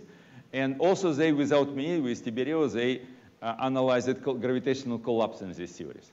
Okay, also the last paper is very, very nice. I like it very much, their work. So, and the last thing I would like to say is the following. Maybe I just make it very fast. So what we can, remember I started with the following. I said that when we formulate the quantum theory of gravity, doesn't matter, in Einstein theory or four-derivative theory of this with many derivatives or exponential, there is always a problem of quantum corrections because we know how to calculate quantum corrections. But the question is, do the results depend on the choice of the gauge fixing? Do the results depend on the choice of parameterization of quantum field? This is always interesting question because you say, okay, this is perfect theory. I don't care about ghosts. I want to calculate something, scattering of gravitons, okay, whatever you want. But then you calculate something and you see that this something is not something, it's nothing, because it depends on the choice of gauge fixing. So, and in this case, you have to do the following consideration. There is a general theorem, okay, in quantum field theory, that if you calculate gamma effective fraction for one choice of gauge fixing parameters, or you calculate gamma with another choice of gauge fixing parameters, 0, which is, let's say, simplest choice. We call it minimal gauge, which is better to make calculations. Then it can be proven at different levels of, let's say, mathematical certainty. The best is with Bataillon-Volkovsky technique, I would say, that this is always proportional to equations of motion. So this is d for x square root minus g in case of gravity. Then you have epsilon, okay, mu nu, okay, mu nu, right? And then something f mu nu. And this epsilon mu nu, in general, it is epsilon mu nu is 1 over square root of minus g delta gamma over delta g mu nu. Not classical action, but gamma with all quantum corrections. This is formula for all loops in general formula. Now, and this is basically difficult to use because we have no gamma. We always calculate with some big efforts. Okay, we calculate some approximation to gamma. So how I can check my dependence on gauge fixing if here you need already effective equations? The answer is the following. If we go to one loop, okay, corrections, so things are much better. So then you have here d for x square root minus g, and this is epsilon 0 mu nu, f mu nu.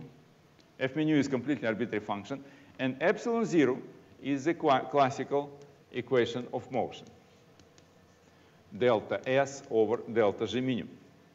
This is great, because then with this theorem, okay, you don't need to do anything. You just need to collect results. For instance, let's take Einstein gravity. I will simplify things. Let's take S1 and put lambda equal to 0. It's a very good exercise for you to check what happens with lambda. I just don't like to spend time on it because I have a few minutes. So then we know very well that epsilon 0 mu nu is r mu nu minus 1/2 r g mu nu, right? Correct. So on the other side, we know that gamma is proportional to r squared with different indexes, okay? It has 4 derivatives according to power counting, at least if we are interested in divergences, okay? Then, moreover, we know, let's put it diff for safety, okay? Moreover, we know that divergences are always local. So we don't need to work hard. It is nice because we have gamma div 1 alpha I minus gamma div 1 alpha I 0 equals to integral d for x square root minus g. Here we put r mu nu minus 1/2 r g mu nu. And here I can put the function f, and as I explained you, f is something with 2 derivatives of the metric. Okay? So what is f? F can be, let's say, x1 r mu nu plus x2 r, and nothing else you can put here. So all your ambiguities are encoded into these two coefficients, x1, x2. So if we multiply these two guys, then we have the following situation: integral x, okay, and now we have x1 r mu nu square, okay, and then we have something like x2 minus yeah, here is G menu, of course. G menu. Minus 2x2, okay, because this multiplied by this guy. And, yeah, and we have minus 1/2 x1. And all this multiplies by r squared. So situation is the following. We see that changing gauge fixing condition, I can change coefficient of Ricci square, arbitrary way, just take x1 of your, at your will, and I can perfectly well change the coefficient of r square. So remember this famous number 7/20 r menu square plus 1/120 of r square of Hofft and Weltman. They are both irrelevant because you can remove them by making change in the gauge fixing condition. And this was first discovered, of course, with a lot of work by Kalosh Tarasov-Tutin in '78 by direct calculation. And then people understood these things are so simple only after, as usual happens, okay? Of course, if you take Hofft and Weltman paper incomplete with scalar field, then things are much more complicated because then the S matrix on shell is not finite, I would say that, okay? Even at one loop because you have scalar field, and so on and so forth. So things are not that simple, but still there is one interesting observation here that remember that our counterterms also have Riemann square, okay? And you can always write Riemann square as Gauss-Bonnet plus 4 Ricci square minus r square, okay? So you can see that since these two guys we can change by our will, the Gauss-Bonnet is unique invariant part, gauge invariant part in one-loop divergence in quantum gravity based on generativity. Okay? Understood? Or I was too fast? Fast? What do you want me to repeat? Or not? Eduardo, you understood? No, you have to ask. Jessica, understood? No? Good. Once again. So we can prove, okay, not we, maybe I also can prove, but some people can prove, that if you calculate in one gauge fixing choice, this is, which you like because it's simple to calculate, or in another gauge fixing choice, which is maybe very difficult to calculate, the difference is proportional to real equations of motion in quantum theory. This is useless formula because we have no gamma. But if we go to one loop, okay, and makes expansion in h bar, we note that this f function already has h bar. Okay, so here instead of this complicated, very complicated epsilon, you have normal classical equations of motion. This formula is extremely useful. Whatever you do in quantum theory, you should use this formula always in your life, okay? Because when you want to see whether your theory, whatever you calculate, depends on the gauge fixing or not, you just use this, not only in gravity, in any theory.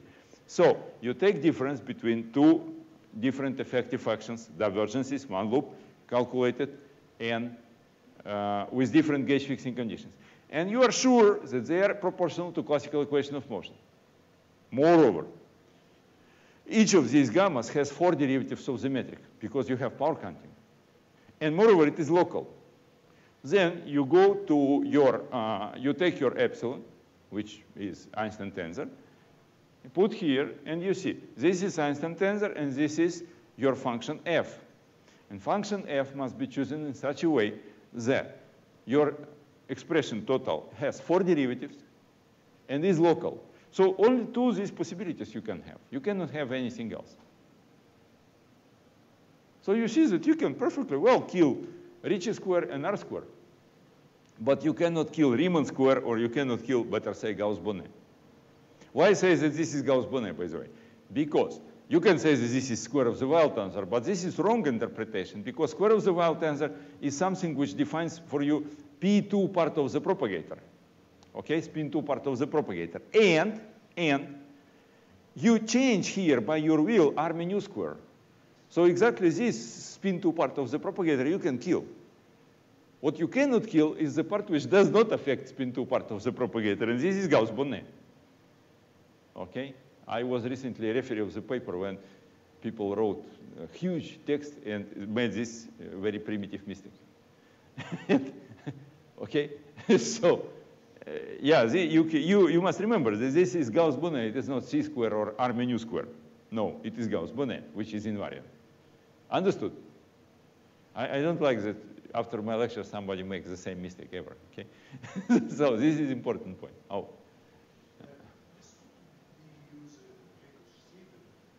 What means? If you try to calculate this for gamma 2 and use here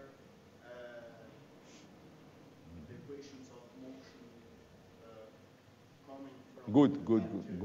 I understood. This question is first, it is complicated question, okay, and second, it was never answered explicitly anywhere. You cannot find it in the literature, okay? I can tell you how it will be, okay, based on my intuition, which is very powerful, as I explained to you, okay? So my intuition tells you that up to some extent, yes, because you have to do, if you want to do it systematically, you should expand this guy in powers of h bar. Remember that f mu also has h bar, okay? Remember that divergent part is always local, okay? So non-local part of effective action, which enters here too, has no importance for you, okay? And this enables you to make an analysis, and by the end of the day, I believe that with this will give you very, very good certainty in your answer, okay? But if you do it, I mean, properly, you should use this. So, and in principle, I think if you do it carefully, you will see that at least part of 2 loop, great part of 2 loop will be under control. For sure, 1 over epsilon square pole, the main pole. Okay, but if you want beta function, you need 1 over epsilon, right? So for 1 over epsilon, you have to be very careful. But I think it will work by the end of the day. But I cannot guarantee, I said. Okay. The question is always somehow in the air, okay? But it is in the air for 40 years. So it's not certain that people tomorrow will answer it. Okay? But in quantum gravity, there are only a few 2-loop calculations and only in Einstein theory. Nobody calculated for this theory 2-loop because. Okay? Well, we sometimes do very horribly complicated things, but really complicated. But here I don't see the reason to do it. I have one colleague now with me in Juiz, Fora, and he doesn't know how to make calculations. And he really want to calculate this 2-loop. But I told him, well, we have to sacrifice somebody for that. Almost literally. So, yeah. So if we do the same for this theory, for 4-derivative theory, okay, I leave it to you as an exercise to prove that then you have in 4-derivative theory, oh my God, I better keep it, why not? Okay, in 4-derivative theory, you can have the following. You can prove that this is proportional to some f, number f, g mu, and then you have 1 over square root of minus g delta s classical s2 over delta g mu. Okay? So the difference between two gauge fixing conditions are proportional to the conformal shift of the theory. Okay, we published this formula in the same paper when we introduced the second scalar field in '94 with Oskar Zheksenaev. But then I discovered that this was hidden in the PhD thesis of Ivan Avramidi. I can give you reference, it's very good. Hepty H 9510-140. If you want to learn Schwinger-DeWitt and many other things, it was brilliant thesis. We spoke to him, we drink something at night. We spoke to him, he's very good guy. And then he got angry because we understood that he didn't publish it. And then he, a few months after, 3 months after, he put this to archive, which is very nice because I really like it. It's his PhD thesis of Avramidi. Avramidi. Okay, Ivan Avramidi. Okay. So here we are. I think I stop here, and we continue at 2, right? Ooh. Okay.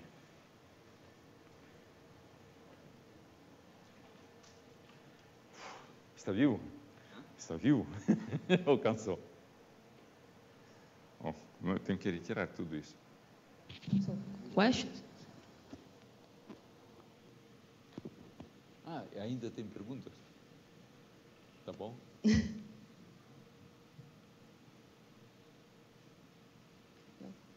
I have one.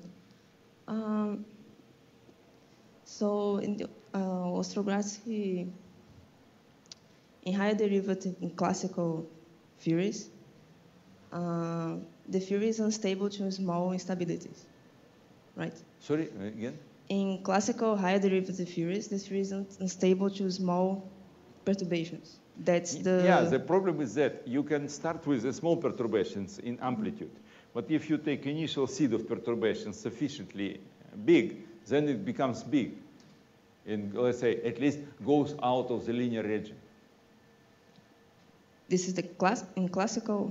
In because, classical I mean, theory, yes. In quantum, if you analyze this in the like a quantum theory, the point is that we have instabilities when you have energy up to the mass of this ghost particle. Mm-hmm. But in the classical case, I don't think we can talk about ghost particles. No, I'm a bit confused. You can. Why not? You can, because your theory has in classical theory you may not have particles, okay? But you have massive parameter, which is the combination of kappa square and lambda, and gives you spin 2 parameter mode, okay? And if you take propagator, which propagator is not quantum, propagator is the equation for the wave, okay, in this theory. It has this mass of the ghost in the propagator. So in this part of the wave has negative kinetic energy. Okay, so it gives you instability. And in cosmology, you can analyze it very similar to flat. But if you go to black hole case, there are some papers about this. And they are not, I would say they are not very conclusive because there are conflicting results. Different people have different results. Okay? And it's complicated. But it is not, this stability is not quantum, it's classical. But the point is that it has to be in the order of the mass of the particle. It's not arbitrarily small perturbations. No, no, be careful. This statement which I did concerns only cosmological backgrounds. If you go to, let's say, black hole background, in the papers which I mentioned, which give conflicting results, the classical paper of light in 85 gives something very similar to what I said. But then Myung, some professor from Korea, he actually says that it is not true, and he has some different results which don't fit to this answer which I have said. Maybe, by the way, this result for cosmology is not exactly ours because Stravinsky had similar result for de Sitter in 81, imagine, for de Sitter. But nobody took it seriously with respect to four derivative gravity. He is cosmologist, so he wanted to do some study of cosmology. And he had no growing modes at all. Okay? And we had in 2001, with Anna Pillinson and Julio Fabris, we also had no growing modes. Then after our papers was a paper by Hawking, Hertog, and Real. They said, made the same thing. They also had no growing modes, but it was all on de Sitter. Okay? And with Felipe, we went to other cosmological backgrounds, and we saw that the things are the same. And we also used this, we took initial seed of perturbation to Transplanckian, let's say. Then it blows. Okay?